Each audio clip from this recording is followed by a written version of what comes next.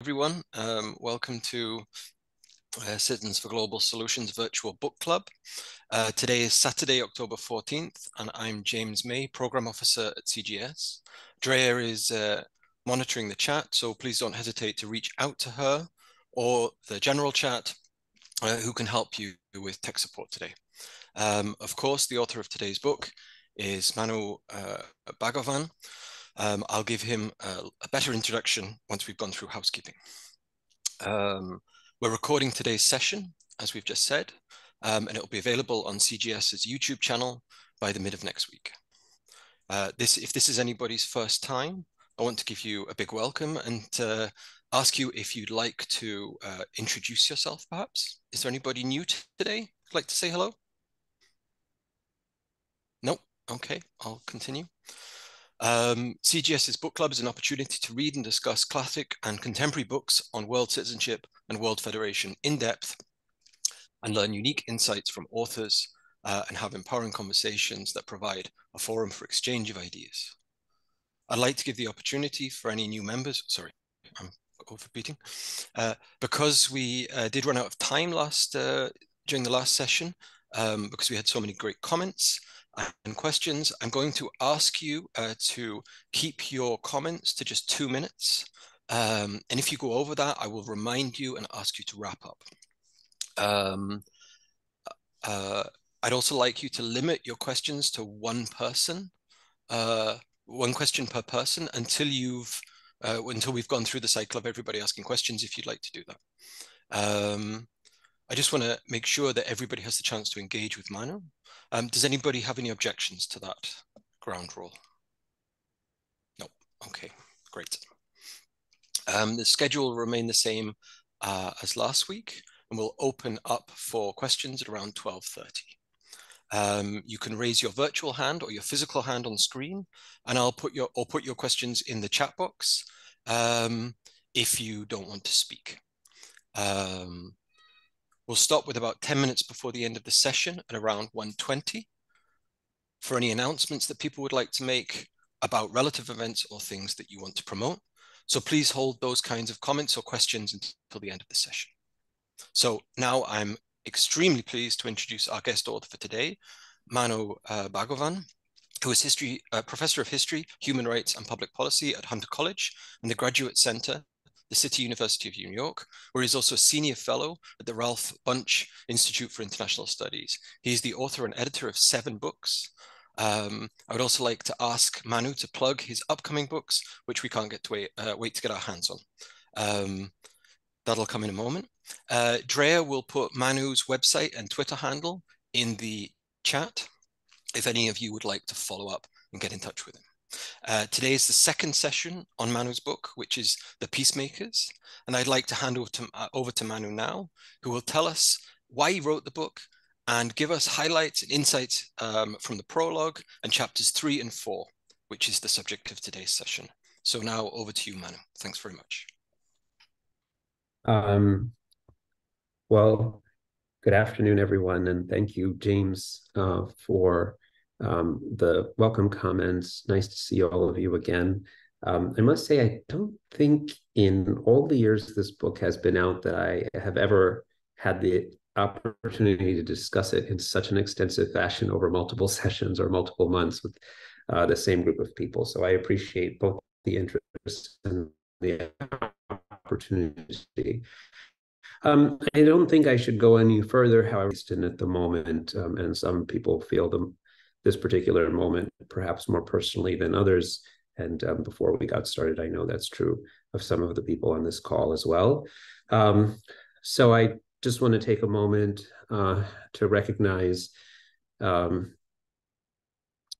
terrible tragedy that's taking place in Israel and Palestine that has been taking place for the last week or so. And as tragedy builds upon tragedy, and express my sympathies with anyone who might personally be feeling it, or if you're empathizing with it from a distance, I think sympathies are still in order. And I also mentioned to Drea that it's at moments like these, and they seem to be coming ever more frequently, unfortunately, that we're all meant and we do feel so ever more isolated and helpless. And so I just feel like it's also important to say that that helplessness is felt by many people, but that united and we're not, in fact, helpless, that there are things that we can do, both in terms of sending aid to those who are the victims of violence, and in terms of raising our voices in various capacities against this continued bloodshed, and to advocate for whatever mechanisms of reconciliation we can. So I hope you'll forgive my indulgence in starting that way, but I did think it's important. This is a talk on world events and world solutions, and so I don't see any other way to do so, to start. Okay, so I'm happy to talk about the two chapters that are the focus of today's talk. Today's conversation, Showdown in San Francisco and The New Hope. The new, so I think James said that I, again, supposed to say why I wrote this book. And I have, of course, completely forgotten what I said the last time, but the New Hope was the way this book began. I was originally planning to write. I had finished my first book, and I was thinking about new directions. And I had been in and out of India for a bit, and I had grown concerned with what I saw as a number of policy failures and the direction the country had been moving for some time. And so I was interested in juxtaposing that with some of the founding ideals of the country. And I was particularly interested in the debates around the imagination of what the country was supposed to be at the end of the colonial period and the beginning of the independence period. And so I had gone to do some preliminary research with my intent of looking at a few different intellectuals. And the very first intellectual whose papers I opened because she had appeared in my previous book was this woman named Hansa Mehta, who you see appears in today's chapters in the New Hope section on universalizing human rights. So Hansa Mehta's father had been an important political person in one of the states I'd studied for my first book, and she herself was influential in that state as well. So I started looking through her papers and found all this stuff on human rights that I had no idea about. I did not know when I started that she was involved in human rights. And that tells you something right there. This was back in 2006. That tells you something right there, because I'm a specialist in the field. I'm a specialist on 20th century India, and I had no idea. No one did, as a matter of fact, because it just wasn't written about or talked about. So I was like, what is this? Here's this person who was very influential with the United Nations, and it looks like she's played a big role with human rights. And I didn't quite know exactly what that meant. And so this is a true story. I drafted a talk. I drafted a paper on this stuff, on India and the United Nations, and I found it very interesting. And I was scheduled to give a talk in Leiden on like imagined cartographies, and I decided that this was a more interesting kind of paper, and I bumped it, and I put this paper in place of something I was going to do before. And at any rate, a couple of weeks later, I was walking down the street in New York, and there was a whole gaggle of people, and I went up to them and I said, "Oh, what's going on here?" And they said, "Oh, it's the band Aerosmith. They are signing autographs." And I said, "Oh, Aerosmith. I like Aerosmith, and I would really like to get their autograph." So Steven Tyler was not there, but the rest of the band was. So I fished around in my bag, and the only thing I had was a copy of my paper. And so I took that out, and Aerosmith assigned my paper. So for what it's worth, that paper, and ergo the chapter we're talking about today, has been endorsed by Aerosmith. And that's been my go-to line about this for many years, because it's also one of my favorite stories. It's true. So at any rate, I finished this, and the paper got some excitement, generated some excitement, and I decided that I was interested in sort of boring down on this a bit more.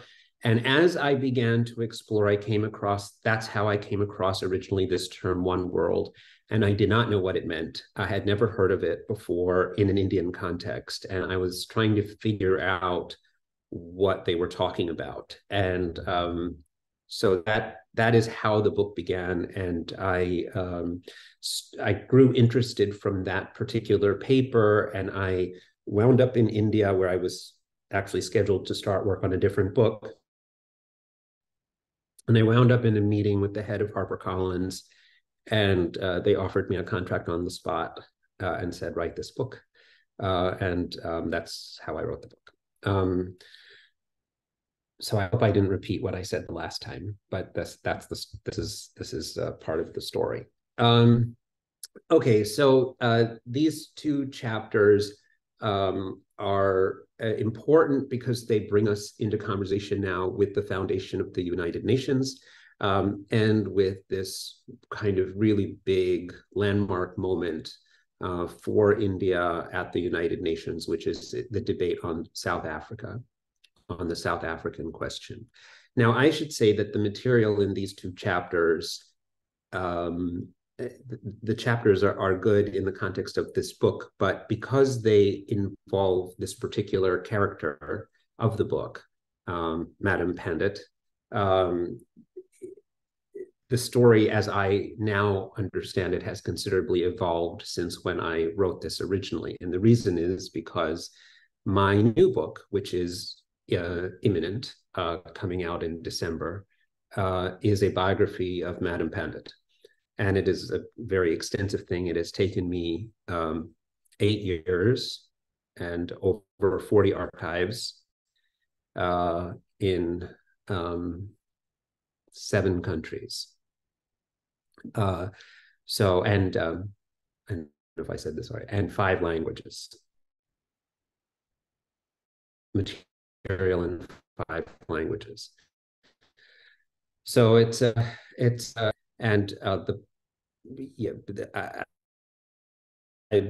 finished the proofs, and I'm supposed to send the book to the printer in the next 5 days to complete it. So Andrea sent out these extra links to talk about, like some background to Madam Pandit. I didn't ask her to do that, by the way. I was very excited because it gives me a chance to a little bit introduce you to more about this particular person. And I think the best part of the things that she sent was that you get to see her in these video interviews as well as the audio interviews, and I think that they're very revealing in lots of ways. Okay, so in a nutshell, Showdown in San Francisco brings Madam Pandit to the United States, where she coordinates efforts with the NAACP, and particularly Walter White and W.E.B. Du Bois, to travel to the West Coast, where she is going to represent an alternate delegation to the United Nations Conference. The official delegation are representatives of the British government, the British government in India. And to clarify how it is that the British government in India has seats at the table at the United Nations Conference, it's because of a fluke that at the time of the foundation of the League of Nations, India was in, and so India was the only non-free country, I believe this is correct, the only non-independent country to have a seat at the League. And then they have a legacy seat at the United Nations conference because of that. And that's how the country gets that. Of course, it's in England's interest to do that because the Indians who sit on that seat or represent the British government of India, so they get an extra voice. And Churchill is he's very aware of this. I mean, he's extremely savvy, and he knows that each one of these seats gives England a boost it boosts England's voice at the table.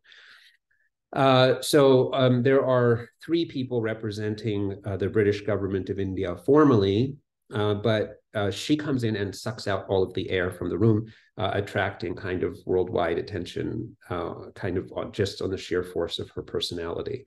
And the chapter does a pretty good job. I've done a better job in my new thing, but a pretty good job of walking us through some of the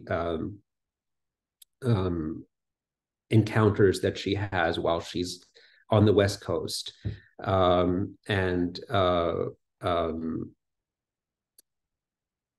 By this point, she's a fairly well-known name. She's achieved a type of celebrity status because of her debate at Town Hall in New York with Robert Boothby. That's nationally broadcast. It was all over the press, and now she's known as Madam Pandit.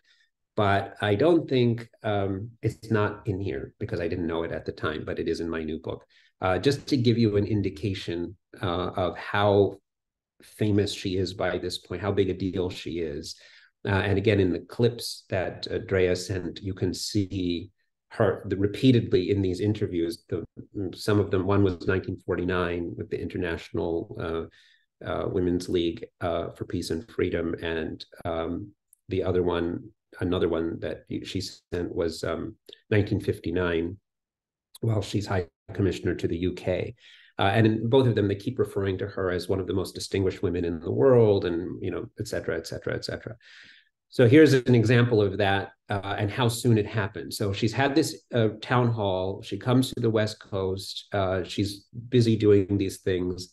And she goes in between the meetings, she goes to a cafe. She's sitting at the cafe and having some coffee. And this huge storm of people kind of see her in the window. And the gap that's huge, like fanboys and girls, they're screaming. Think the Beatles mania. They're like screaming, and they come in and they mob her at the table, and they're asking for her autograph, like screaming. And right next to her, but completely alone, with no one at their table, is James Cagney, legendary Hollywood actor and one of the biggest names of the day. And so, I mean, I think this particular story really helps to illustrate the kind of celebrity she had achieved. And it's very difficult, I think, for a modern audience to sort of grasp the idea that a person who's coming from abroad and has only been here for a very brief period of time and is a politician, she's a political figure, but can achieve this kind of deeply saturated form of popularity in the United States, which she did.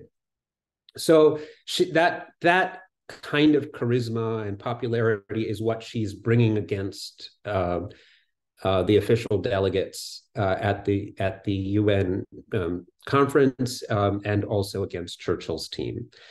Anyway, we can talk about the details. In a nutshell, what happens is this goes back and forth. She achieves a lot of press coverage, but ultimately she fails in her endeavor. She's pushing back against notions of she is pushing back against the idea that the United Nations should carry forward particular colonial understandings. The United States raises some questions along these lines, and Britain convinces them to go along with the language of trusteeship. And the British Foreign Office is very pleased with this because trusteeship, they think, embeds the language of the colonial system into the UN Charter, and this will now be perpetuated ad infinitum. This is their view. This is the interview of the British Foreign Office. And so it's quite astonishing that this is turned on its head almost immediately thereafter, which is the next chapter in The New Hope. So she leaves kind of quite disappointed. She feels like she's failed. She's lost against Churchill. Nothing really happens. The charter goes into effect. It contains this language. She knows that the thing is over, and the tour continues for some time thereafter. But after this happens and the conference ends, the kind of magic moment is over, and she's still doing things, but she sort of feels like she's failed, and she's a little bit disappointed. The energy's gone out of her in the room, and eventually she goes back to India, where she's very warmly received. And she's very upset, but her brother tries to console her by saying, "You don't really know, like, the consequences of this kind of thing. So don't take it to heart too much. We don't know where this is headed. Just let's leave it, and we'll see."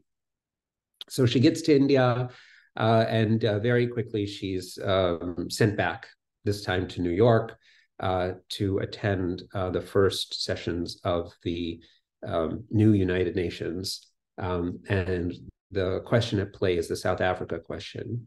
And this too is something where I was very proud of what I had done in this book, but I managed to tease it out in all kinds of new ways in the new book, because I just have a lot more details and information on it. But in a nutshell, again, over time, the Asiatic Land Tenure Act had gone into effect, essentially making Indian migrants in South Africa into second-class citizens. And the local population there were growing increasingly upset. And interestingly, the British government in India and the UK were both kind of raising some questions of concern. So as the new United Nations comes into being, they have an interest, the interim government, Gandhi, and the British reps have an interest in her going to debate the South African question at the UN. Now, this is where it gets very interesting, because ultimately the British take the side of South Africa. So in any event, they head back. She heads back to New York and engages in this big debate. There are some very big, prominent British legal minds involved, like Hartley Shawcross, and some other very eloquent speakers. But she eventually defeats one after the other in oratorical combat. But this leads to this big moment, this big defining moment, where the UN General Assembly comes together, and Jan Smuts himself comes to deliver remarks. And he's been there all along. And I should say that Gandhi is very clear to her that she's never to do anything to personally attack Smuts or to make it in any way offensive to South African white people, that this is about policy, and she's meant to keep this very highly calibrated. And so the two of them hang out quite a bit at parties, and they're always off to the corner talking during this moment. There's some interesting tidbits there, but I'll share that later. At any rate, they go head to head, and she delivers this soaring oratory in her big evening moment before the General Assembly. It's front page news all over the world. She calls the body the conscience of the world. And she goes on to win the 2/3 majority, which was what was required to win. And again, becomes this super sensation. This South Africa question is very important for this group, I mean, all of you, because this is the precedent. This sets the precedent for the United Nations to act in ways that I think all of you are interested in, which is the UN Charter has something called Article 2.7, which is the Domestic Jurisdiction Clause. And it basically says that states protected by domestic jurisdiction can do whatever that they want, and the international bodies should not interfere in the domestic affairs of member states. But Madam Pandit, it's Pandit, but anglicized, it's Pandit, turns this on its head and talks about some other elements within the preamble of the charter, how important human rights are. She uses the phrase, and that because people are members of the UN in certain ways, that automatically means that certain elements supersede the idea of domestic jurisdiction. And so ultimately what this means is that, also which is clear here, that state sovereignty cannot be used to shield states from internal actions which are detrimental to the larger cause of humanity or human rights. And so when the Human Rights Commission is called into being, the Henri Longier of the UN makes it clear that the South Africa question is one of the key precedents. The results of the South Africa debate are one of the key precedents that allows the UN now to have the ability to intervene in member states' domestic affairs if they violate the norms which are established to protect its internal citizens or transient peoples within those states. So this is a very, very important legal principle, and then the end of that chapter deals with universalizing human rights. So I think I've come to the exact minute that James asked for us to be able to talk about questions, and I want to momentarily give myself a pat on the back because as an academic, this is an incredibly impossible feat for me to actually shut up at the exact minute that I am supposed to. But nonetheless, here we are. Okay, we're good. Thank you. Well, not only a wonderful presentation, but time well spent and kept as well. So I'll now open the floor for questions. If you'd like to raise your virtual hand or physical hand, if you'd like to pose a question, I would just remind you, try to keep it to 2 minutes, and I'll ask you to wrap up if you go over that. Who'd like to go first?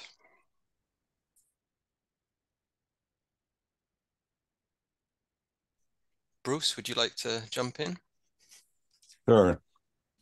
I'm Bruce Knotson. I've actually spent about 15 years at the United Nations as a civil society representative. And so I'm very interested in your book and this history that I didn't know that much about. So thank you for teaching me.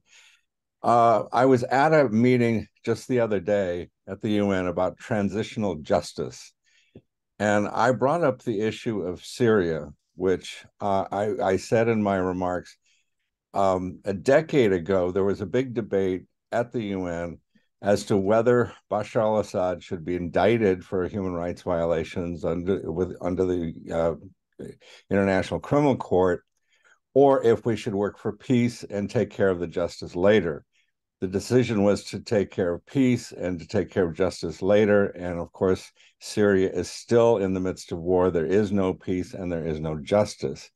And so my comment was that justice should come first, or should be a leading edge in peace. And I also mentioned that that has application to what's going on now in Israel, Palestine, and that really there needs to be some justice because they've tried to work on peace, and peace without justice is not going to work. So I'm wondering your thoughts on that topic. Bruce, it's very nice to meet you, and let me thank you for starting us off on this obviously easy question for me to handle and just be able to I mean, you're asking literally like the toughest thing possible to start us off. Okay, let's see a couple of things. So I work at Roosevelt House, which is part of Hunter, and we're also in the process of trying to become a United Nations civil society organization. And where that process is, Ralph Bunche Institute at the Graduate Center, which I'm also affiliated with, has that standing as well. And I have also had the opportunity of meeting and talking over in various instances with the ICC prosecutors, the founding prosecutor, Moreno Ocampo, and successor Fatwa Bensouda. So I've had some opportunity to discuss and mull over the kinds of issues and queries you're talking about, although the particular contexts and things, situations, I think differ from circumstance to circumstance. When we're talking about the Middle East, there are very complicated and nuanced histories, some of which are kind of local and immediate, and they're still complicated and nuanced and deep. And then some of them have longer histories. And these longer histories, by the way, I mean that they can go back 100 years or 200 years. That's long history. Forget the thing that people say, these are 2,000-year things. I mean, that's whatever. But 100 or 200 years has plenty of history to it and is very difficult to unravel. What I would say to your question, obviously justice is necessary and is a good thing, but what justice means and how it can be meted out in the context of ongoing conflicts is a difficult one to address.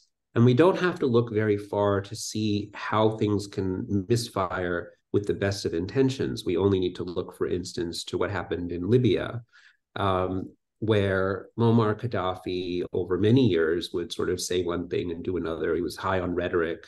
And I think fair to say, quite delusional. I mean, he really believed a lot of the things that he was saying, and a lot of the things he was saying, he thought he was like some kind of prophet and saint, and that he was bringing what he called real democracy to Libya with people's councils. And he also believed he wasn't living it up the way a lot of other people were. He believed he lived in tents and things like this, and he thought, he thought he was beloved.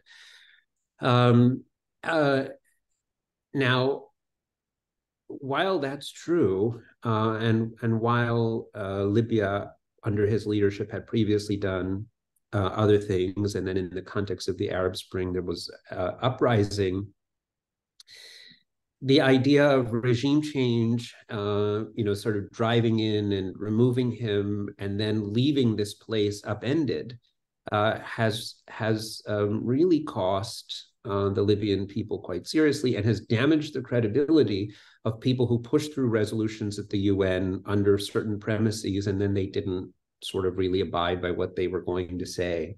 And unfortunately, this particular example, I think, is part of a larger pattern, and that's where we get into trouble. I think we really fundamentally cannot escape the old imperial relationships, and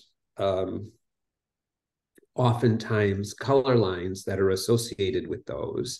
And so the idea that a brutal dictator like Assad, and let's make no mistake that that's what he is, actually, it's funny because I remember when Bashar al-Assad came to power as the son, and for a period of time, everyone thought he was going to be quite different from his father, Hafez al-Assad, and that he would be a modernizer. In fact, now that I think about it, I believe the same exact thing was said for Mohammed bin Salman in Saudi Arabia.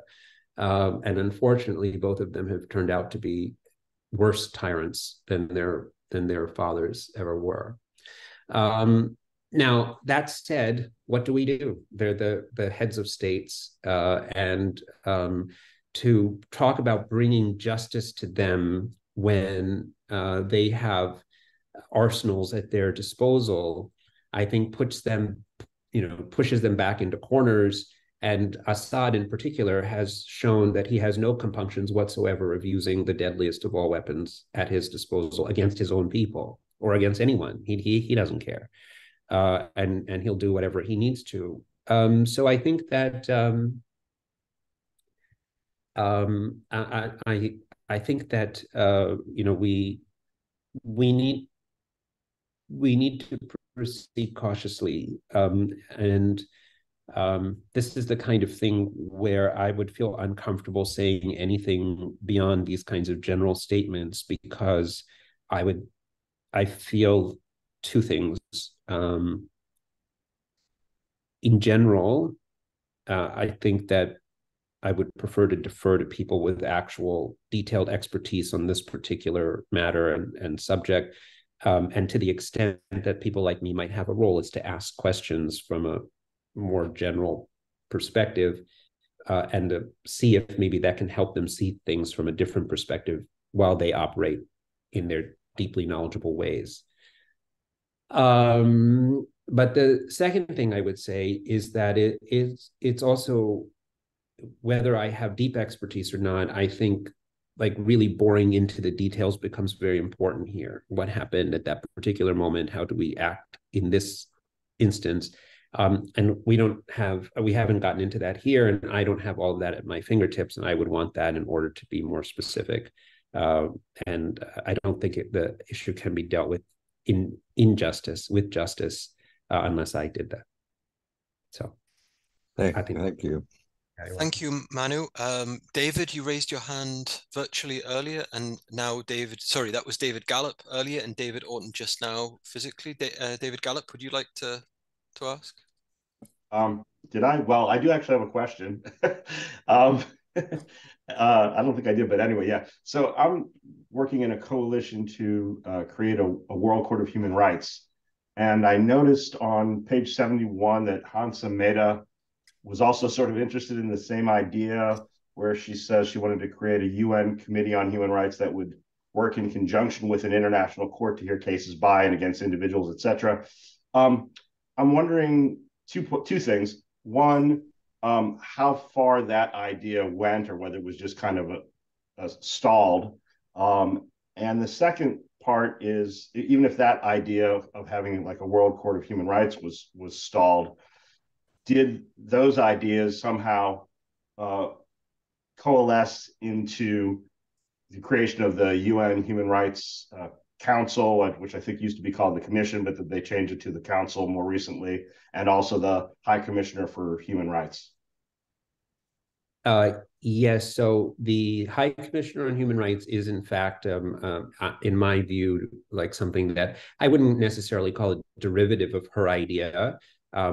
Tracing intellectual ideas to points of origin like that can be complicated because there's all kinds of things. I would certainly say that High Commissioner is consonant with some of the things that she was talking about in terms of having like a lead person being able to push the human rights agenda. And in the end of the book, I do say, I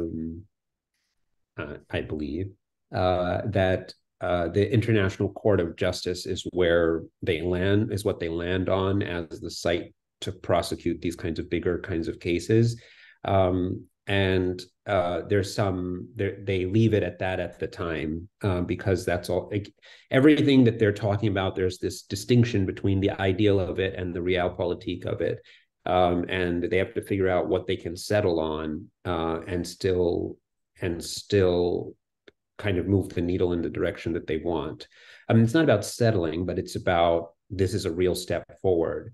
And I think that's also a distinction that is important to bear in mind. These are pragmatic idealists who are operating. They have a big vision, they have a goal, but they also know how to take a win, and to say, okay, we'll move this here. Looking back on it, it's easy to say, oh, well, they didn't accomplish anything. They didn't accomplish what they set out to, or they compromised and they compromised and they compromised. There's no way forward without compromise. You're always going to meet people who oppose you. And unless you're willing to meet them halfway, if you bulldoze the people who oppose you into victory, all that you're going to do is set them up for long-term opposition.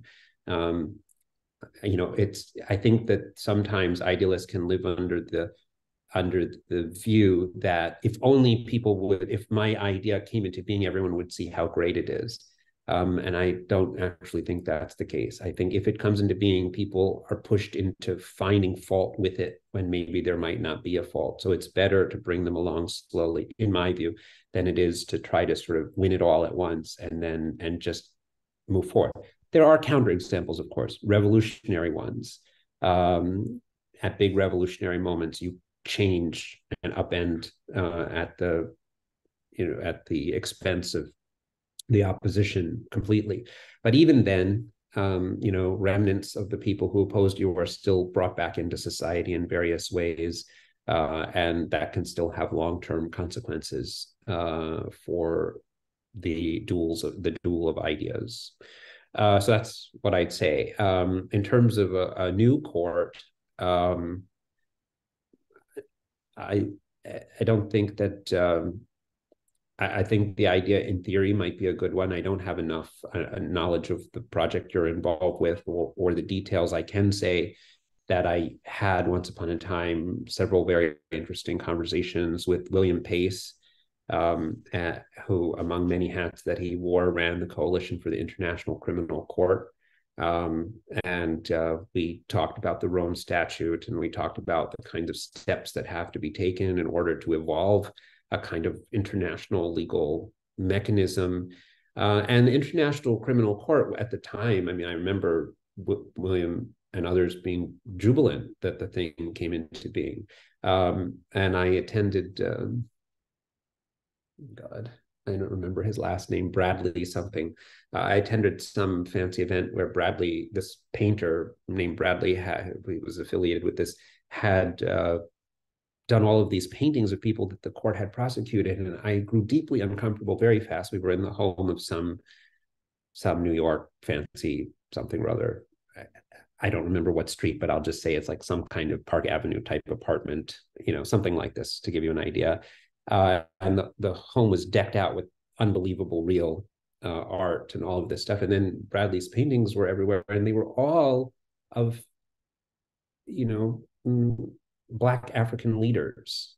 And it was so incredibly uncomfortable for me almost immediately, because it was completely oblivious to the racial overtones of what was happening and the old imperial overtones. It's not that any of these African dictators were good people. They were terrible people, but it was about the selective power of the court, who it was going to be able to prosecute in order to ratchet up victories, in order to say that it had some legitimacy, in order to get power. And it's also about ratification and who's going to go along with it and who's arm twisted into going along with it. So I think, again, generating legal mechanisms, having judiciaries that are truly universal is a very challenging task. And I think all caution needs to be taken to ensure that as many different kinds of peoples are brought in order to really validate the thing that you're creating. Now, having said that, the other issue becomes states or leaders who have no interest in actually ever being prosecuted, and they have this sort of sense of legitimacy, or like they're above and beyond these kinds of things. And we have them here in this country as well as everywhere else. And so, to the extent that what you're evolving is something that can bring justice to those kinds of folks, well, then, all power to you. So it's this delicate thing. It's a high wire act, I think, that you need to walk. We need to walk. But I am, people with goodwill can achieve great things.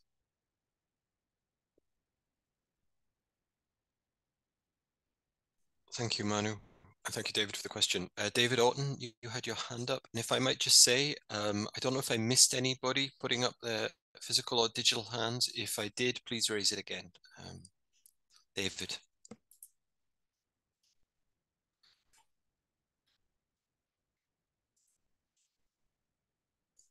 You're muted, sorry. You're muted. There we go. Wonderful. Okay. I imagine that Rebecca might want to respond to the latest comments that you made, Manu. I wanted to say that I was very interested in the section in chapter 4 on the South African question, because I saw that as the seeds to what has developed as the R2P principle, the responsibility to protect principle. But again, even though it's a principle, as you mentioned, the problem always is enforcement. The Syrian issue, along with all the other conflicts that have developed. And in that section, I was especially interested in the sentence where Gandhi was telling Madam Pandit that the UN should not become a debating society. But that's exactly what has developed over the years because of the lack of enforcement over R2P and other issues. So I just wanted to make that comment to say that I think that that section about South Africa was very interesting. But as long as the UN continues to lack enforcement and that the principles of the ICC are not universal, we're going to continue to have the conflicts that we have in Ukraine and Israel and on and on and on and on. Thank you. Thank you, David. Well, I mean, I agree with what you said. I sort of respond in two ways, I think. I mentioned William Bill Pace, and as I recall, I think among the other hats he wore was the International Coalition for the Responsibility to Protect. And so I also recall some conversations to this effect. Bill Pace was very good friends with Jonathan Fanton, who was our founding director at Roosevelt House. And we have had many conversations on this there. And Ralph Bunch, I think also we have people related to this particular concept. And I have been interested in it for some time. I think, in fact, we also discussed this with Kofi Annan way back in the day, who claimed this as one of his big, one of the big achievements, as I recall. The point about the UN as a debating society that Gandhi made, and now that it is, you know, that that's not an accident. It's not an accident that it became a debating society. That was a very purposeful transition, which occurs over the late 1950s, but particularly in the 1960s. And the reason for it is the dramatic transformation of the United Nations into, in fact, a much more democratic institution.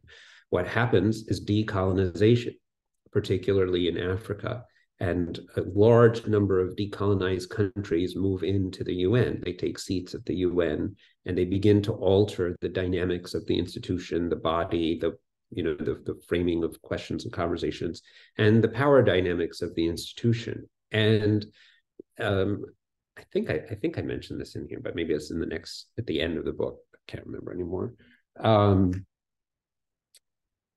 The General Assembly, in its conception, was one of several of the equal arms of the UN. And that's where I think it's also challenging for many of us today to understand why Madam Pandit was a big deal in her day. She was president of the UN General Assembly. If I ask you today to name the president of the UN General Assembly, and all of you are probably the most attuned to this kind of thing of anyone on the planet, I think many of us would be hard-pressed to know who it is. I mean, there was a moment where, what's her name? Madame Garcia, I can't remember her last name, sorry. Madame Garcia, well, that even tells you. And I know her. She became the third or the fourth woman president of the UNGA, Espinosa, Garcia Espinosa. She there was a moment where there was a little bit more energy around that. But again, it's a position that doesn't attract a whole lot of attention anymore. And so it's hard for us to wrap our minds around the fact that someone who held that position would be a global celebrity. But that's the way it was, because at the time, president of the UNGA was actually the position that was kind of seen as president of the world. Not kind of, that's literally what it was talked about as. They were president of the world. Today, when we think about the head of the UN, we only think of the UN Secretary General. And so the Secretary General was a big deal. And obviously it was when she was president of the UNGA as well, because guess who was Secretary General in her day? Dag Hammarskjöld. And so this is obviously Trygve Lie and all that before that. But the point is that Lester Pearson and all these people have played important roles. Lester Pearson had been president of the UNGA before Madam Pandit. So the point in saying all of this is that what the UN was in the 40s and the 50s is not what it became soon thereafter in her own lifetime. What I document somewhere, I think it's at the end of this book, but I've written a whole bunch after it. I don't know where I put it anymore. But somewhere, the Western powers were growing increasingly uncomfortable with the change dynamic, and they shifted power to the Security Council, and they kind of de-emphasized the UNGA. When all the power sort of shifted to the Security Council and the Secretary General, the UN itself began to feel less responsive and legitimate. And gradually, by the 1960s, people were, even in the clip that Drea sent, by the late 50s, people were asking questions about what is this institution doing? What is its power? What is its influence? And is it worth it? The answer was the people were growing increasingly wary of the UN and marginalizing it even by the late period while she was still there, and some of these people were still very active. So that it turns into a debating society because the power of the UNGA is taken away and it's put into the hands of the more select group that's in the Security Council. And then what do they do if they don't have any power? They sit around and talk, i.e. be a debating society. Brilliant. Joseph, you were next with your hand up. Would you like to pose your question or comment?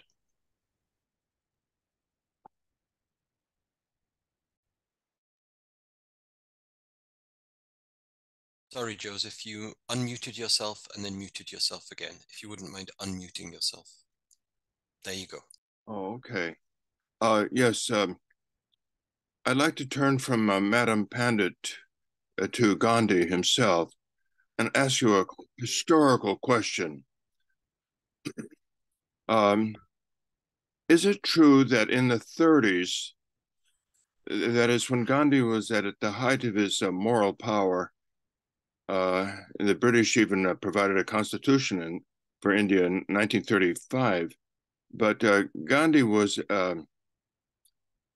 asked what would be his recommendation for how to deal with Adolf Hitler and the Nazi movement. And I think this must have been a question for the peace movement of the time, still under the leadership of Romain Rolland, after Einstein had moved to America and had renounced absolute pacifism.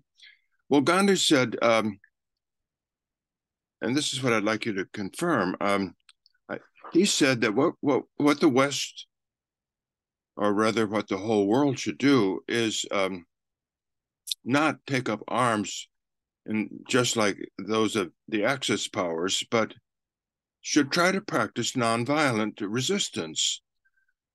And what this would mean is that Hitler would probably conquer Europe, and Russia and Japan would conquer Asia, and I suppose Italy would conquer Africa. But the bulk of humanity would save its moral character by not using the same violent methods to defeat Hitler. And in the course of time, why Nazism would probably become softer, and slow processes of human understanding and reconciliation would gradually work a reversal of these conquests of Nazi Germany and its allies. In retrospect, especially from your point of view as a student of Indian history, first of all, did Gandhi actually say that? And secondly, is it possible that that nonviolent resistance could actually be applied for such a large-scale global peace movement?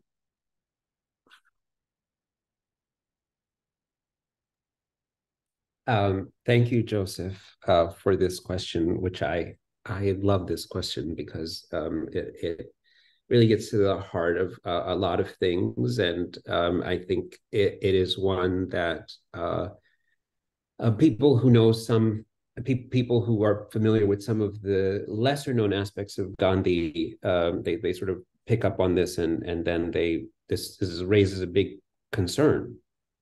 And so I think it is really important to address this. So let me back up a little bit to say a couple of different things before I address the question specifically. And I think there are two more questions, and I know I need to be over by 1:20. Is that right? This is the kind of question that, Joseph, I'm going to blame you entirely. You asked a historian a historical question on the exact subject of his true expertise. This is a very bad thing to do in a situation like this, because, now I would go on, I can, can I keep going until tomorrow? I mean, like, this is my wheel. So the running order is, the plan was from 12:30 to 1 to have historical questions, and then from 1 till 1:20 to have questions related to the contemporary context. However, we've had a mix of questions so far, so I think go for it. Okay. Yeah, well, okay. I mean, the issue is I got to make sure I have room for the two remaining questions and not spend 20 minutes just on my answer here, which I easily can do. Okay, so first of all, I mean, and by 20 minutes, I mean, that's when I would just finish the first sentence. Okay, so let's go back for a second. Gandhi, first of all, achieves a fair amount of world renown when he goes to South Africa and he begins his campaigns in South Africa. So much of the Gandhi story, as is popularly understood, begins in Durban. And the kinds of things that he did there. Most famously, Richard Attenborough's film begins with him on the train, and he's thrown off of the train, and how can this thing happen? And he really questions all of this stuff. And he is long portrayed in the popular imagination as someone who's a champion of universal values, and he stands against racism and all of this stuff. I presume many of you know this version of the story of Gandhi. And a few years ago, some colleagues of mine, produced a book called The South African Gandhi, and it followed another book by another more distant acquaintance of mine, Joseph Lelyveld, which was also about Gandhi's early years in South Africa. And in both of these works, Joseph Lelyveld, less intentionally, that's what people were taking away from his book, although that wasn't exactly what he was trying to do. And they, Ghulam and Vahid are their last names, in the South African Gandhi, they were more explicit and fiercer in their critique. Pointed out that Gandhi, during his time in South Africa, in fact, was not a universalist, and in fact was a racist, and that he said terribly vile and racist kinds of things while he was in South Africa, directed against the native Black population of Africa. And then that led to, I'm sure you know of a famous movement particularly in Southern Africa called Rhodes Must Fall, which is about undoing the legacy of Cecil Rhodes and the kind of pedestal he's put upon still because of the Rhodes Scholarship and the eminent place he holds at Oxford and so on. So a similar movement arose called Gandhi Must Fall, parallel movement called Gandhi Must Fall. And one of the reasons for this was because South Africans were like, why the heck should we put this person on a pedestal when it turns out he was a racist and he said terribly racist things? So now that kind of raises a variety of kinds of issues that I think are worth debating. And I don't want to sit and to have the full debate here, but I would say that it is not at all untrue. Was Gandhi racist while he was in South Africa? 100%. Did he say racist things while he was there? 100%. Do you know why? Because he was in a racist society, trained as a racist, under a racist education system, and he lived a racist life. Not only did he lead a racist life, he lived a casteist life and quite a patriarchally gendered life, because that's the system in which he was operating, and he was trained to think that way. What he began to do in South Africa, and this happened while he was in South Africa, was to begin to undo and raise some questions about the things he was saying and doing. But it was not until he came back to India and encountered Jawaharlal Nehru that he truly began to have a very different conception of ideas of race. It is also obviously true that he began to have a tremendous influence on Black intellectuals and activists around the world, including people like W.E.B. Du Bois, Paul Robeson, and ultimately Martin Luther King and Nelson Mandela. And so, when we talk about the fact that this person was in fact not a saint, but was in fact a very human being full of foibles and shortcomings, I think that's only when we actually do him any justice as a figure of history. Whatever saintly qualities or powers he might have had, that doesn't equate to being a saint or some kind of superhuman. He was a human being and part of a system, and he made a number of errors in judgment in his life and mistakes, and he said terrible things. He himself acknowledged some of this when he said, I'm constantly evolving, and if there's any question, take what I said just now versus if there's a discrepancy between what I'm saying now and what I said last week, take what I'm saying now because I've thought it through more and I'm thinking more clearly this is the better position. Now, that doesn't necessarily completely let him off the hook, because he would go on to say other kinds of things about, say, caste later on in his life as well. And so we want to be clear that some of these things, there are places where you can criticize him at all various stages of his life. It's not like he just made mistakes when he was young. Mulham and Vahid will also point out, by the way, that he was not that young when he left South Africa. And so we're not talking about a 15 or a 20-year-old. We're talking about like a middle-aged man who was saying terrible things by the time he left. True. Yes, I think that's true. Okay, so now let's turn to Hitler. And I think it's important to set the stage to say this, because you got to understand that everyone is a product of their time and that there are all kinds of limits. And I also want to take off the table immediately the idea that Gandhi the saint or Gandhi the superhuman was the person who's sitting there saying these things about Hitler. What we're talking about is a human being who's in the middle of the world's worst catastrophe in human history. It is true that Gandhi encountered Hitler and was not entirely sure what to do with him. And it is also true that he said this in the 1930s, when most of the rest of the world did not know what to do or make of Hitler.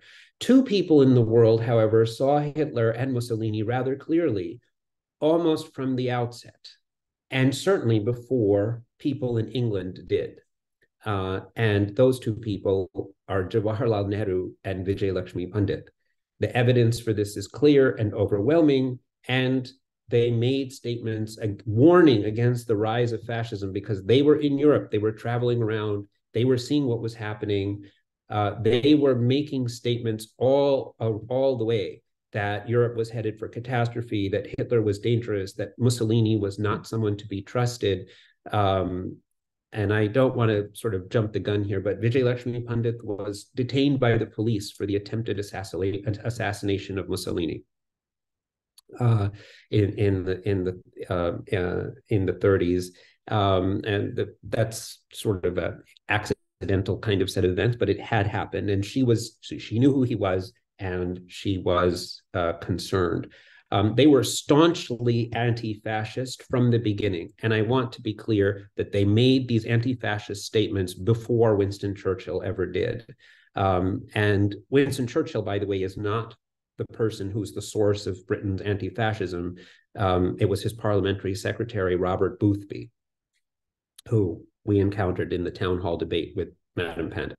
So Boothby was the one who kind of ultimately warned Churchill, and then after the failure of the Runciman mission and Chamberlain does his whole thing, that Churchill delivers his famous remarks on appeasement.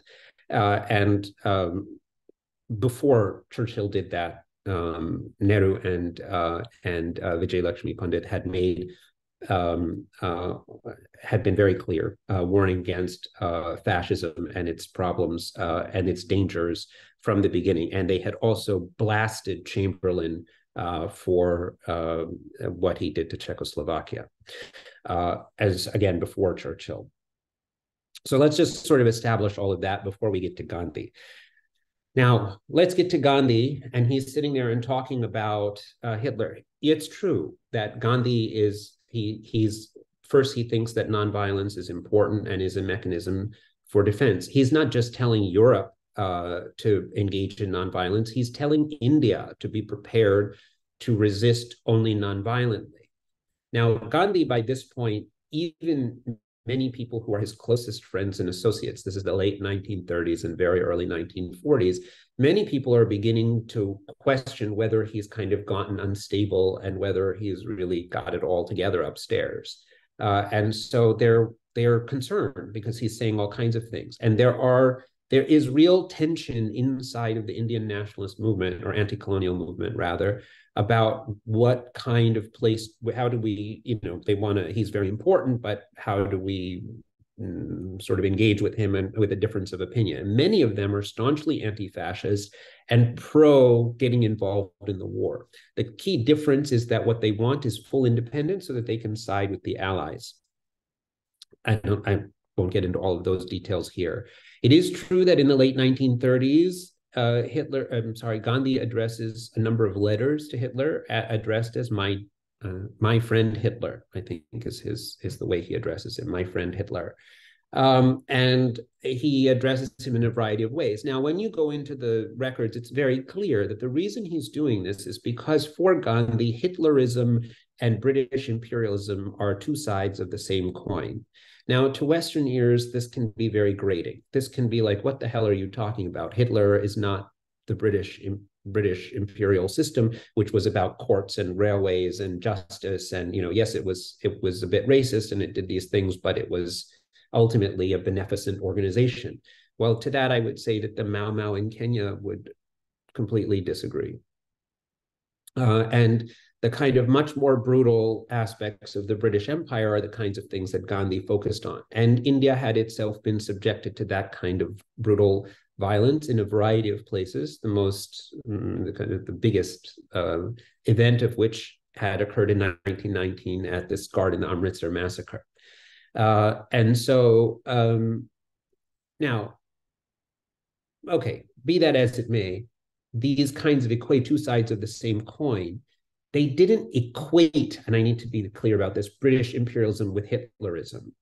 They understood that Hitlerism was worse than British imperialism. What they said was that they were the same thing on a spectrum, and that British imperialism would ultimately lead to Hitlerism. And so it ends in Hitler-like activity. It can kind of position itself a little bit differently, but the end logic of it is the same.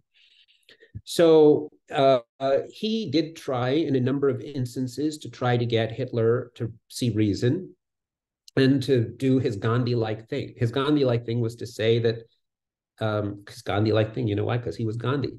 I mean, it's sort of obvious, right? That he would reach out and say, I don't see you as an enemy. I see you as a product of history, and we can work together and find solutions. And, he did his thing. And it failed. And for a long time, Gandhi was very confused about this. He wasn't really sure what to do. And I've described this as that's because it took him a while to figure out that Hitler was the Moriarty to his Holmes. Like he's his antithesis. He's the manifestation of violence, Hitler, to Gandhi's manifestation of nonviolence. And so, to meet your anti-self, it can sometimes be hard to recognize, and it was for him. And so it took him some time to sort of figure out what to do. But by the kind of 1941, 1942, it was much clearer to everyone all over the world the kind of existential threat that Hitler posed. And then the question was what they needed to do. Now, all of this is a buildup because the centerpiece of my book, as you may recall, although we haven't gotten to it yet, but it is coming, is the 1942 Quit India Resolution. And the 1942 Quit India Resolution is where the Indians explicitly call for world federation, and that's going to be the solution that's going to help save the planet from Hitlerism and all of these things.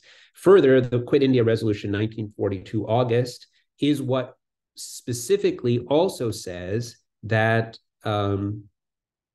India will join with the Allies. This is a war declaration, essentially. It says, make us independent, and we will fight with the Allies to defeat the scourge of fascism and Nazism in the world. And then to build a better world and to keep the peace, we need world federation. That's Nehru who wrote that declaration, but the original one was written by Gandhi. And in that, he explicitly said similar kinds of things, Joseph, to what you just said, which is where he continued to 1942 to say, we will non-violently resist. Indians side with the Allies, but what we will do is we will non-violently resist the Axis, and we will allow the British to come in and fight on our territory against these forces. That was the way he'd framed it. And the entire Congress was like, well, that's very nice, but that's not what we really want to say here. What we want to say is we will fight. And they made the distinction, many Gandhians made the distinction that when you're faced now with the existential threat faced by violence, that it was time for violence. And by the way, Gandhi himself at many points in his life was also very clear. If you don't have the choice of using nonviolence and you're faced with evil, you have no choice but to be violent, and violent resistance is then called for. But he also was clear many times over that nonviolence he saw as the ultimate weapon and far preferable to using violence. So all of this is to say that the story is much more complicated than, it's not just he said something crazy and therefore we should dismiss him as a kook or as someone, although many people obviously did, but the distinction between geniuses and visionaries and kooks can often be very slim. And so, he did sometimes not necessarily see things clearly. And before I end on this point, and I know I've talked a long time here in this answer, but before I end, I do want to say one other thing, which is that after all of this, that India descends into total chaos and mass violence where everyone is killing one another. And only one person stops all of that. And that person is Gandhi. He single-handedly stops millions of people from killing one another. He single-handedly does it. And the way he does it is by the deployment of his famous methods, and he fasts unto death, and he calls everyone's attention to himself. I can get into all the details of why this works and how it does, but he calls all the people's attention to himself, and single-handedly, he stops it. It's called his finest hour. And so after this period where he does this other stuff, he demonstrates the power of nonviolence to stop it. And finally, one last thing, I know I just said that, but I'm going to say one more thing, which is the other point about whether or not nonviolence would work against the Nazis was that it was, and some people have been talking about this a little bit, is that there were elements inside of Jewish ghettos where nonviolent resistance was offered in a variety of ways repeatedly. And while the claim was not that it worked, although in some instances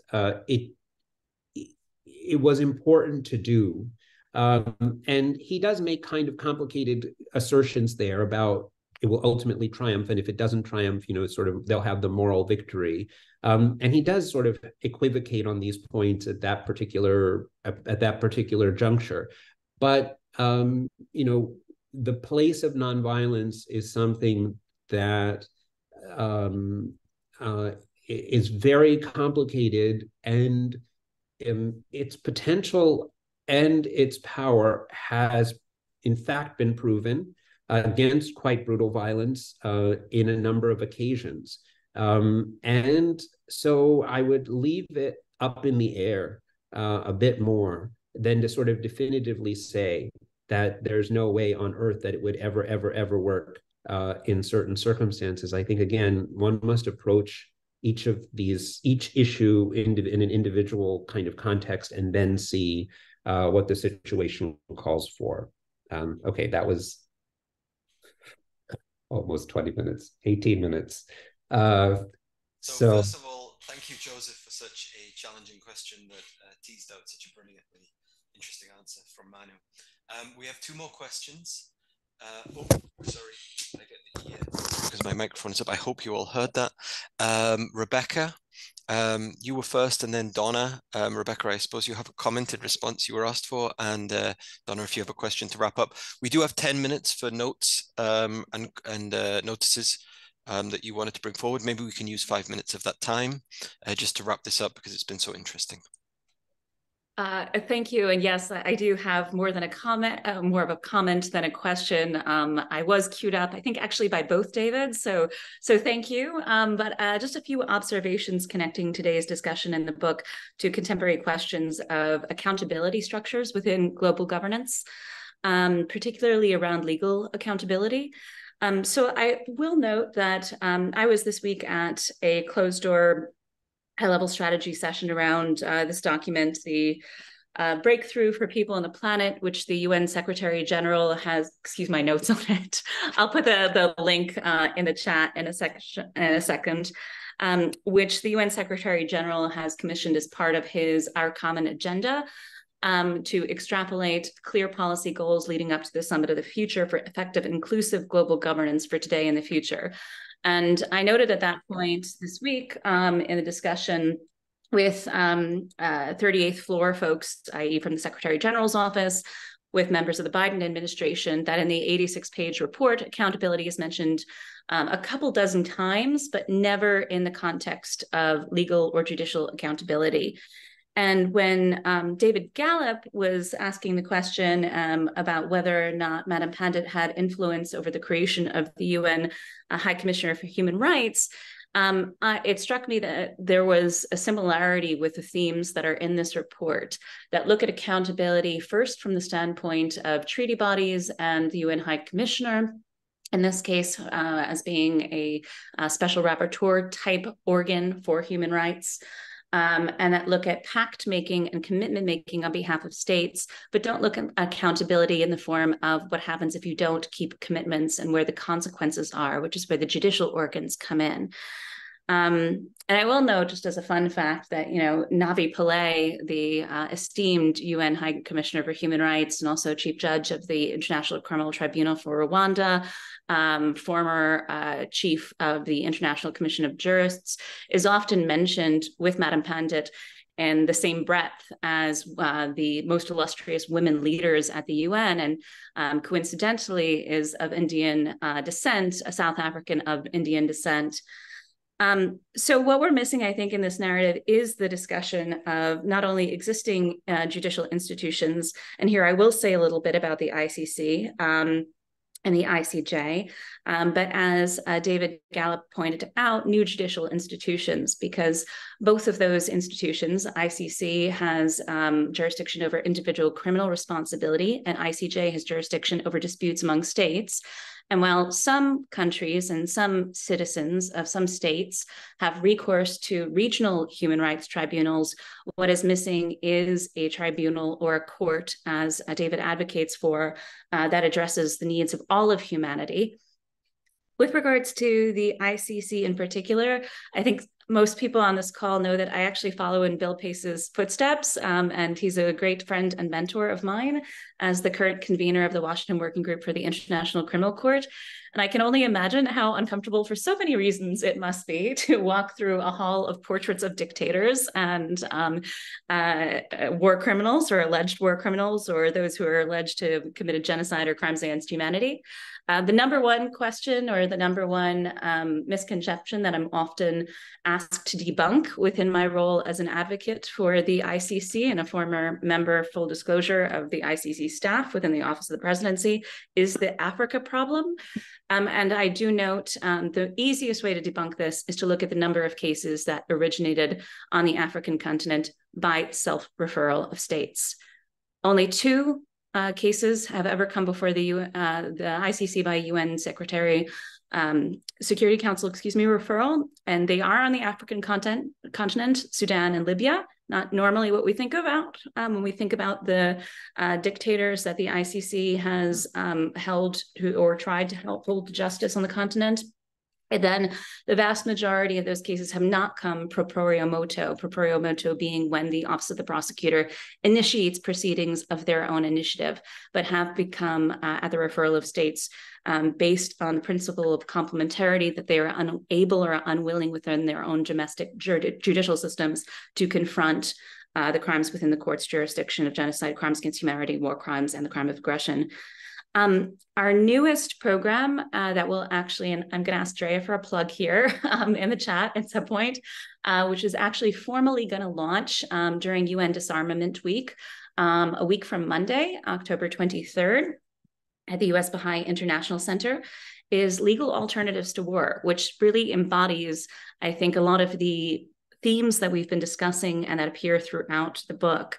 This is looking primarily at the International Court of Justice, the primary judicial organ envisioned by the UN Charter, as a pathway to pacific resolution of disputes. And here, the United States and India actually have a similarly complex, and I'm probably being euphemistic, I think I mean problematic, relationship with the ICJ. Both have had a judge on the ICJ, I think almost the entirety of its existence. There have been periods where India, I think, lapsed, but currently India has a judge, and currently the chief judge, the president, is an American, Jim Donahue. Both avail themselves of the court when it behooves them. India notably brought suit against Pakistan regarding detention and potential execution of an Indian national.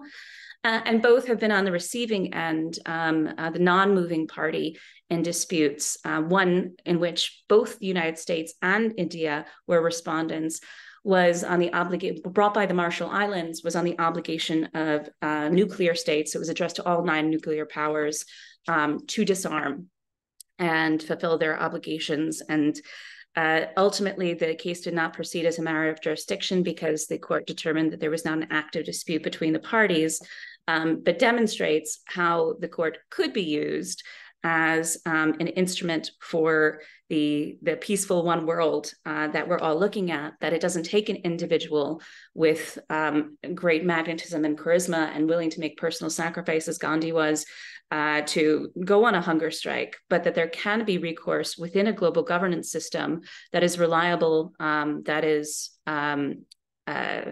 expected, and hopefully consistent in its resolution of disputes. And so I think I would just leave with the fact that, and I hope that Drea, maybe you can put in the chat the Legal Alternatives to War program, that while we take inspiration from these great figures, from Madame Pandit, from Gandhi, etc., extrapolation of what they stand for throughout institutional mechanisms is, I hope, what we can strive for in terms of the global governance for today and the future. And I'm sorry for going on a little bit of a polemic. My name was invoked, and when ICC is mentioned, I do have to chime in. But thank you so much, Manu, for the wonderful presentation, the wonderful book, and I look forward to continuing with many of these conversations. Thank you, Rebecca. I will just say to all of you that Rebecca has put several comments and links in the comments to the Zoom call. You can avail yourself of those at your leisure. And then finally, Manu, would you like to respond to any of that, or should we go to Donna? I pass. I'm not going to ask my question. I'm fine. Oh, I'll hold okay. it to another time. Thank you, Donna. In that case, Manu, it's for you to wrap up, and then we'll go to any other business. Okay, all right, Donna, no problem. We can always chat in the future. No, I don't have much to say. Rebecca, thank you for all those clarifying points. I'll just leave it to say that you know, I'm not a skeptic of the ICC. I think that it's a good thing. I mean, I think it's a good thing, but and other than that, I don't have anything to say other than to thank all of you for spending so much of your time, like sitting and listening to me just go on, and also for taking the time to show so much interest in this book. This is my new book. You can kind of get a sense for. We see it. And coming out in December, and maybe I can talk more about that in the next session. That would be great. So that just leads us to any other business. Manu will stay on the call once we're finished, if you'd just like to stay here for a few minutes. Does anybody else on the call have any announcements they'd like to make, or any points they'd like to bring forward for the rest of the book club? No hands raised. Anybody not raising a hand digitally that wants to say anything, they can give me a wave right now? Nope, nothing. Okay, well then it's just to say thanks a lot. Oh, Shirley, you were waving goodbye, or you were waving to speak? You're waving goodbye. Okay. Wonderful session today. You've pitched up some great questions, which Manu has hit out of the park. We look forward to the next book club session. Gail Hughes will be disseminating times and dates. Other than that, just like to say thank you to everybody.